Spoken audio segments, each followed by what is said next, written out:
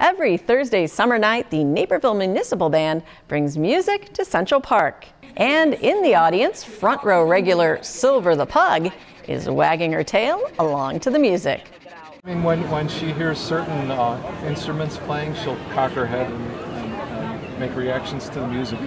The 3-year-old pug joins her owners John and MaryBeth every week, enjoying time relaxing, eating treats, and taking a doggy drink break. And while other regulars have gotten to know Silver, the band likes to spot her from the stage as well. I think everybody in the band knows who she is. They all look out here and see her sitting in the front row, and she's usually pretty good. She usually doesn't bark or anything. She's quiet.